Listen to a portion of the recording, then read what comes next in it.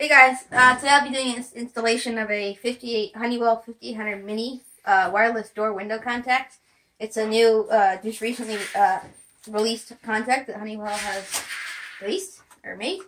And we're going to be doing, I'll be setting it up on a window today. And I'll show you how to set it up and program it into your system. This system we'll be installing, programming it to is the Honeywell Lynx Touch, but it will be compatible with the Honeywell Vista and the Honeywell Lyric systems, as well as the Lynx Touch and Lynx Plus.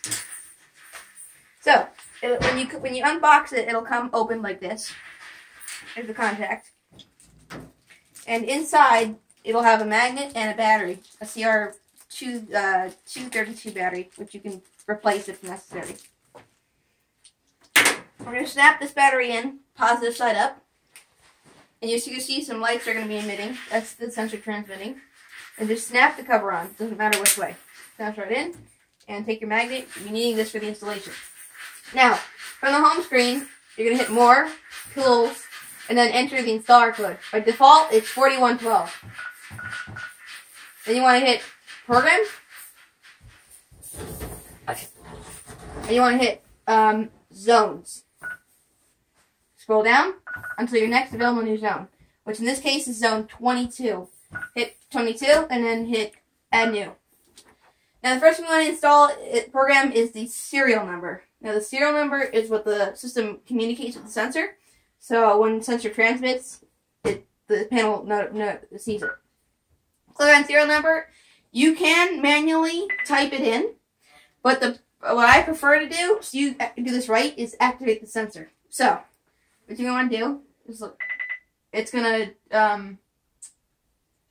display it and the loop number, which is loop 1. Put it back together. It automatically learns it in and confirms it. Now, next thing you want to do is zone description. Now, the nice thing about the Lynx Touch is you can customize zone description. So if this is like a back door or a kitchen window, in this case we're installing it on our kitchen window. So you want to press K. Kitchen. And the first word that comes up is kitchen. Alright, that's good. And then you could, if you had 2 windows, you could do kitchen left or kitchen right. In this case, we just have 1 window to protect. So the next thing is device type. We want to hit window. And by default, the zone type is perimeter. You want to keep it perimeter because you're not going to enter your house through a window. So you wouldn't need to program it as enter exit 1. You could just hit perimeter. But default's that. Alarm report. Do we want this alarm to go to the central station? Yes, we do. Chime, yes. I don't know why I clicked that. Supervision, yes, we do want to supervise so that if the battery goes dead in the sensor, the alarm panel will go into trouble and see that. Alright, so that's basically it for the programming. What we want to do is hit save. If you click the back arrow, you'll lose all your programming. So, we'll go back, out.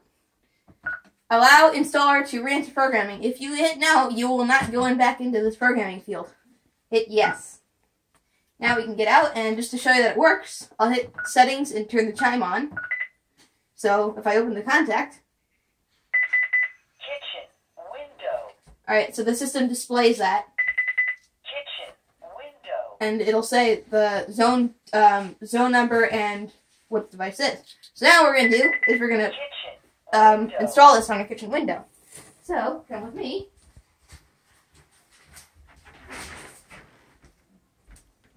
And this window we have is a little different than just an opening window. It's actually a window that we open with this here. So, because the door opens this way, we want to put the contact on this side so the sensor properly reads it. Now, the first thing you want to do when you're using double-sided tape is clean the surface, because if you don't clean the surface, the contact will eventually fall off, because it's dirty. Just take something wet, and I prefer to mount it higher up, so that you can't by accident mess it up. So I'm just using water in this case. You can use cleaner or anything, and just clean the whole surface down.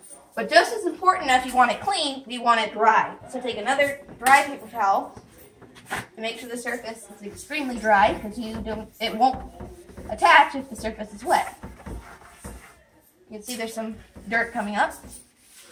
We'll lock the window so you get a proper contact. Alright, so the next thing we're going to do is install our contact. we just basically, there's enough room to fit in here so our screen can close.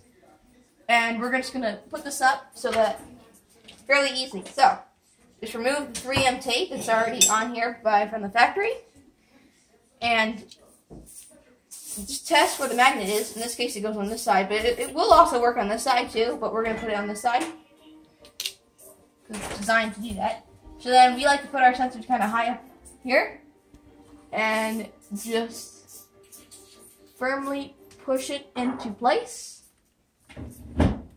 It's in. So now, take your magnet, which completes the circuit, and put this on the actual window. We put the sensor on the frame, but we want to put this on our